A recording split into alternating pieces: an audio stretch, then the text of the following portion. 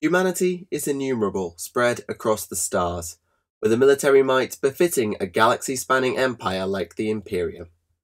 And yet, for all their numbers, there are a few individuals within humanity, or those who are ascended beyond it, who have become renowned even beyond their peers.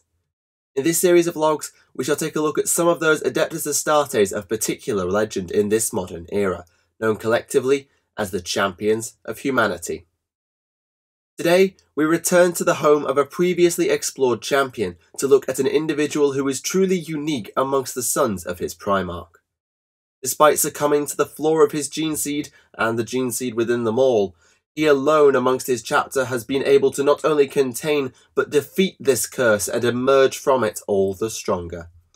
He now stands as the leader of the chapter's Librarius, one of the most powerful psykers in all of the Adeptus Astartes, capable of facing down some of the most powerful demons ever witnessed. Formerly known as Calistarius, he is now the Chief Librarian of the Blood Angels. He is the Lord of Death. He is Mephiston. This is Tactica Imperialis, and welcome to Champions of Humanity, a 40k Stories mini-series. The origins of the individual known today as Mephiston are exceptionally unclear. As he would go on to be a Blood Angel, we can be pretty sure he was born on Baal or one of its moons, and the dates we have records of suggest that this was around about 450 to 550 M41. We assume that his name was Calistarius, as there's no evidence of Blood Angels changing their name on ascension to the ranks of the Astartes, and unlike others, it seems as though his induction went relatively smoothly. Probably during this induction process, he was examined by the librarians of the chapter for traces of psychic ability. Exactly what percentage of recruits do have these powers is unknown, as is the timing at which this happens in the induction or transformation. Once Calistarius' powers were detected, a secondary test was undertaken to ensure that the potential recruit would have the mental strength and force of will to cut it as a librarian. Calistarius is noted as having exceptional character, so assumedly passed this test with flying colours before becoming a full librarian trainee as well as becoming a space marine in general. How they're trained to fight is unclear given they don't seem to serve in the scout company, but I'm sure they do something. In combination with his supposedly prodigious psychic abilities even back then, the strength of will of Calistarius probably saw him do well in his training. And though we don't know how long it took, he eventually earned the rank of Lexicanium. This role usually involves a lot of bookkeeping and report writing, but I would be curious how much fighting it entails relative to the higher ranks like Codiciae or Epistolary, who obviously have more control over their abilities. Either way, Calistarius obviously impressed even as a Lexicanium, as in 589 M41 he was tasked alongside most of the first company under Captain Raphael with cleansing the Space Hulk Sin of Damnation that had appeared not too far from Baal itself. The Hulk itself was infested with gene stealers, which is somewhat interesting given that Tyranids wouldn't arrive en masse for over 150 years, but then gene stealers are considered forerunners to the Great Devourer, so we can excuse it. It also contained an artifact of the Blood Angels, though how it came to be there I cannot be sure, and as the Blood Angels had also almost lost their entire chapter to a Space Hulk centuries prior, it became a very important mission. Calistarius' role was that of prediction and psychic beatstick, which made him a very valuable asset despite his detachment from everybody else. Though only 80 Space Marines went in, over 40,000 Gene Stealers died and the artifact was recovered as well, with Calistarius proving absolutely priceless. I suspect the presence of a Psychic Broodlord on board had a lot to do with that, since Terminator armor isn't exactly super helpful against mind powers. After the Sin of Damnation's cleansing, Calistarius basically fell off the grid for centuries. We know little to nothing of his deeds or ranks etc. until the last action he would undertake under that name. In the closing stages of the Second War for Armageddon, Calistarius was part of the relief force sent to try and save Hades' hive.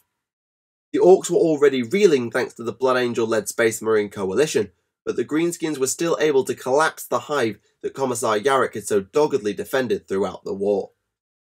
However, Calistarius would not arrive at Hades in a state one can call sane, as the curse of the gene seed of Sanguinius struck him down. Yes, Calistarius succumbed to the Black Rage, and was thus part of the Death Company during the assault on Hades, likely seeing traitors in place of orcs, or perhaps living out Sanguinius's final moments. It is unknown whether he was capable of unleashing any psychic power in this state, but he and the rest of the Death Company were, as always, a powerful entity, and in the closing stages they were part of the assault on the ecclesiarchal facility in the Hive.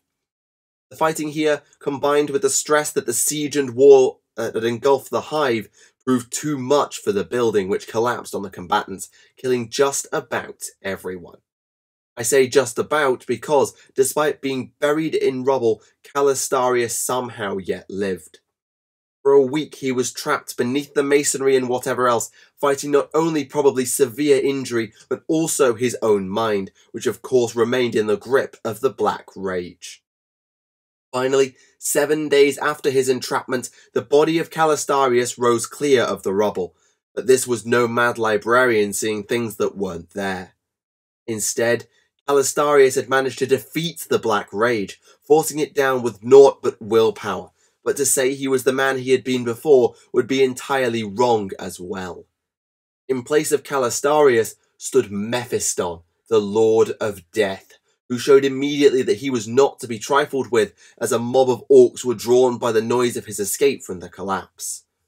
Despite being unarmed and with all but broken armour, Mephiston tore the greenskins apart in seconds with an unbelievable speed and vigour, before walking back to the Imperial forces that had mostly retaken the broken Hive by that point. From there, the reborn Mephiston returned to much awe and likely much fanfare, and over the coming years his rise to leadership of the Blood Angels Librarius would be pretty damn meteoric. We don't have the exact date for his ascension to the rank of Chief Librarian, nor who he replaced or how, but he got there pretty quickly, despite misgivings from some who knew Calistarius. In his role as Chief Librarian of the Blood Angels, Mephiston has seen combat many times and played a pivotal role in said combats on several occasions. Despite taking the post presumably by 950 M41, it would be several years before he is known to have actually had a fight, and it was a battle he was forced to wage alone. In 965 M41, through presumed shenanigans, Mephiston was entrapped in crystalline caverns on a world called Solon 5, location and classification sadly both unknown. The architect of this was the demon prince Umkar, formerly Malok Cartho of the Crusade-era Wordbearers, who desired to turn Mephiston to the worship of chaos and claimed that Mephiston was already well on the way to demonhood. Whether true or not, Mephiston certainly had no intention of taking Umkar up on his offer and attacked, winning out over the demon and banishing him like so many before and after him. Umkar's actually dead for good now thanks to Marnius Calgar and Uriel Ventris. He didn't have the best run of success even before his ascension, and certainly not after it. The rest of Mephiston's actions on Solon 5 are sadly lost to history, and it would be several decades until he would enter the history books again.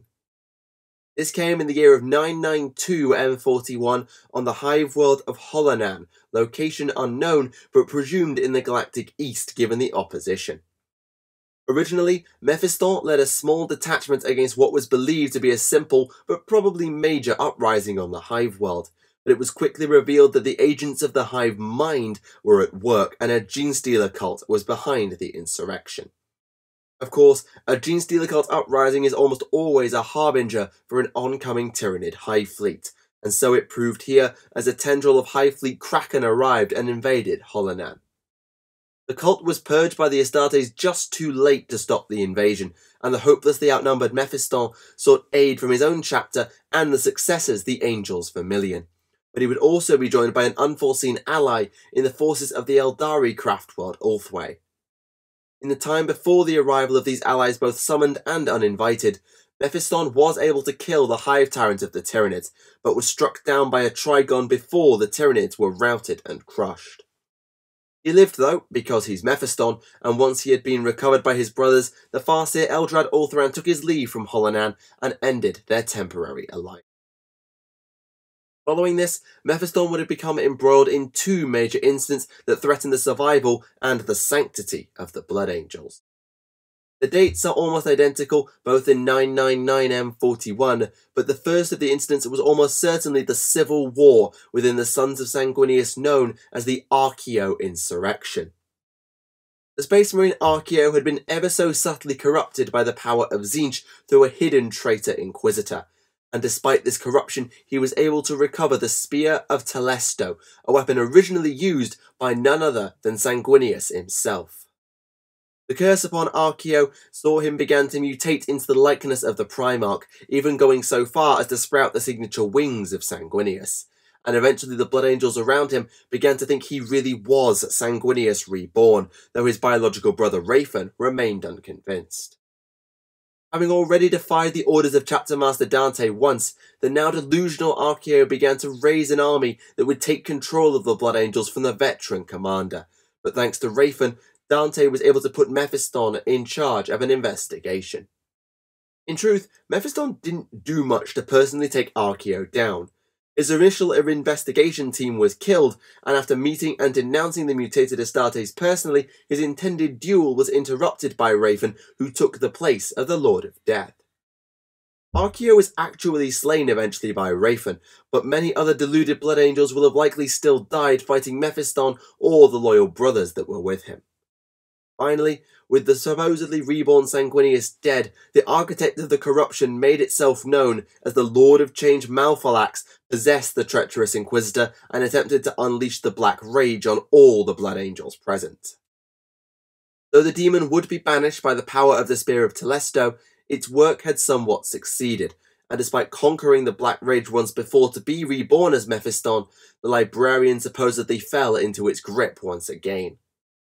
This time, it is unknown whether Calistarius or wherever he had become could beat the Rage, but fortunately he did not have to, as Wraithen turned the spear on Mephiston. Exactly how or why I don't know, but this act and the power of the spear were able to break the hold of the Black Rage and return Mephiston for a second time.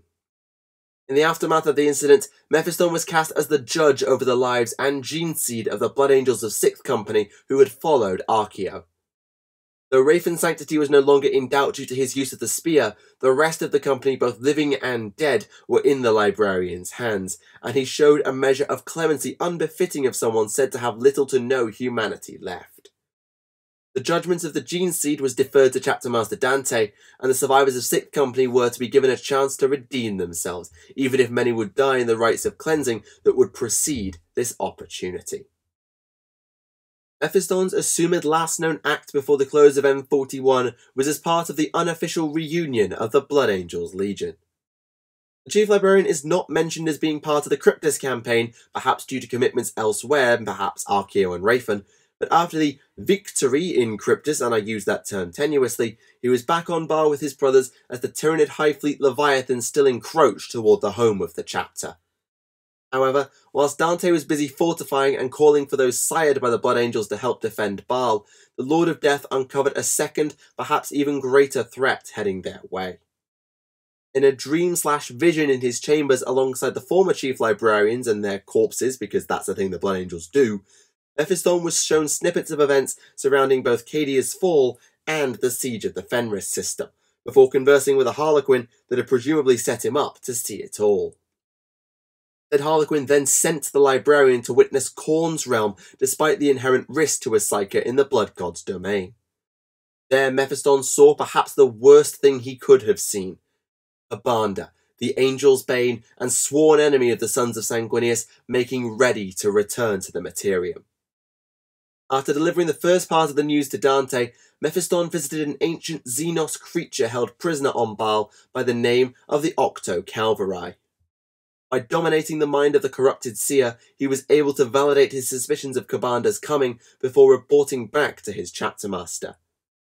Knowing full well that the appearance of the Bloodthirster during a war with the Tyranids could damn the Blood Angels and their successors in the worst possible way, Mephiston was tasked with stopping Kabanda at any cost by Dante. To that end, he and a conclave of librarians for the Blood Angels and others were gathered and dispatched to conduct a dark ritual, hoping to stop or at least delay the Angel's Bane.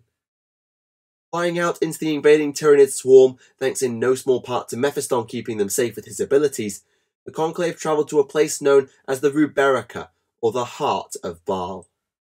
Mephiston, enhancing his own power with that of the brothers around him, projected himself into Khorne's realm once again to confront the advancing Ka'Bandha head-on.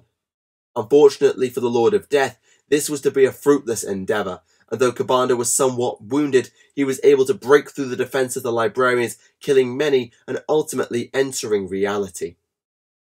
Though the Angel's Bane would emerge on Baal Primus with the aid of the Cicatrix Maledictum, effectively slaying all on the moon before returning to the warp once more, the Librarian Conclave would have no further part to play in what became known as the devastation of Baal.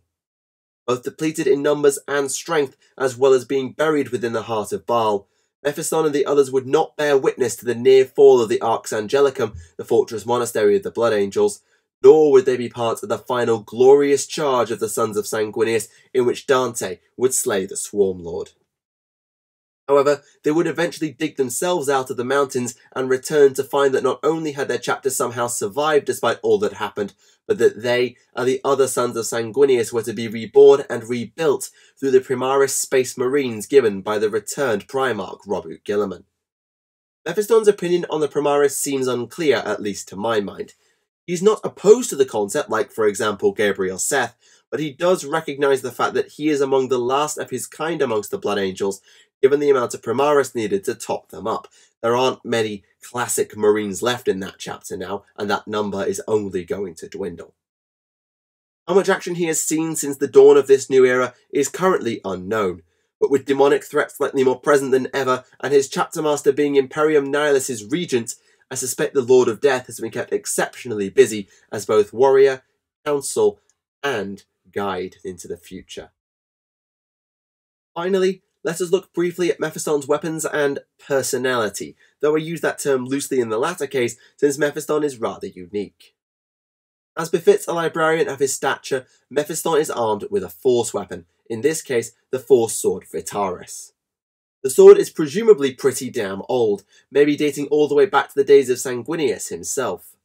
Legend says that the Primarch personally blessed the weapon with a drop of his own blood, though whether this would affect the power of the weapon I am unsure. It may have just been symbolic, but with Primarch's and Sanguinius's blood, you can never really be sure.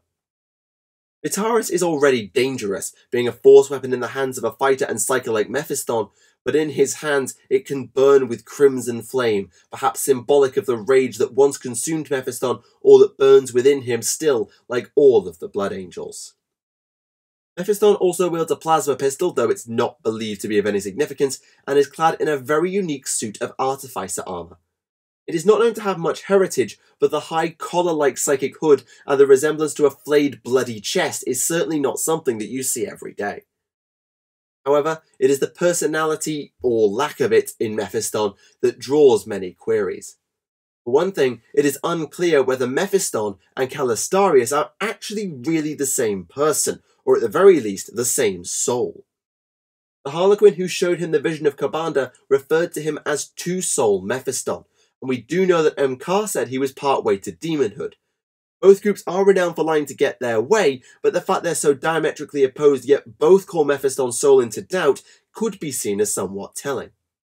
In fact, during the devastation of Baal, there was a moment where, for want of a better descriptor, he felt himself coming apart, Mephiston from Calistarius. There are those amongst his brothers who sometimes can see hints of the old guy, but it's pretty rare even for those who were close to Calistarius, but even still, there are whispers of a darker power in his resurrection or rebirth. When the successors gathered to defend Baal, he was called out by one member for the fact that he simply should not be. His retort was simply, "But I do, therefore I am." Whatever the truth is, Mephiston seems to keep his own counsel on the matter. It may be that he and only he has all of the facts pertaining to his creation, but we cannot be sure. One thing is for certain though, Mephiston is not human. To be completely fair, this is true of all the Astartes to a greater or lesser extent, since they have transcended humanity in their ascension to become a space marine. However, Mephiston seems to go way beyond that, with no empathy for or attachment to even the others in the Blood Angels, or anyone else for that matter. He is distant, cold, perhaps even emotionless to the minds of some, and even will personally say he has no empathy. but the fact remains he is one of the most potent psykers ever to be sired from a legion that was already more psychic than most. Without his abilities, he's a killing machine, but with the ability to literally fly and unleash devastating blasts or augment himself ridiculously, he becomes a juggernaut of destruction that is nigh impossible to stop. Dante clearly trusts him at least enough, giving him free rein to stop Kabanda despite knowing the risks, but he will always be a step apart from those who call Calistarius brother. This is a shame to my mind, as anyone with the strength to conquer the Black Rage would be someone you'd expect to be lauded or perhaps even venerated, but his personality and the apprehension about his nature makes this rather impossible. If you're curious about Calistarius' personality, there isn't much to say in all truth. He was said to be quite isolationist, partly due to his abilities, and perhaps even lacking in empathy as a result. So possibly the personality that we see in Mephiston, it's just a cranked up version of who he was before. Whether that leaves credence to them being one soul, one mind, etc., I leave up to you. It's an interesting question for sure. So ends the tale of Mephiston and or Calistarius. Though likely a high value prospect even before his fall on Armageddon, since his resurrection, Mephiston has proved himself to have an indomitable will and almost unparalleled psychic power. Uniquely able to beat back the curse that has blighted his Primarch sons for millennia, the Lord of Death stands apart from, yet together with his fellow Blood Angels as a new era dawns for the descendants of Sanguinius. Only time will tell what Mephiston's legacy will be, either as a dark whispered legend or an idolised hero or anything in between. But whilst he stands alone somewhat today, he is an asset unlike most any other and certainly deserves his place in the history books. If nothing else, this is a psyker who can go into Khorne's realm, stare down Kabanda, and wound him severely without dying. Seriously, that is impressive. I hope you've enjoyed this latest log in Champions of Humanity, looking at the greatest of the modern era Astartes. Since we've looked at the psyker this time, I think it is fair that in our next log we look at a very psychic race. Actually, that's only half true, as I wish to explore the pantheon of that race and their gods, looking into the event that changed the galaxy and the species forever. For now though, thank you for watching Tactica Imperialis, and I'll see you all again. Goodbye.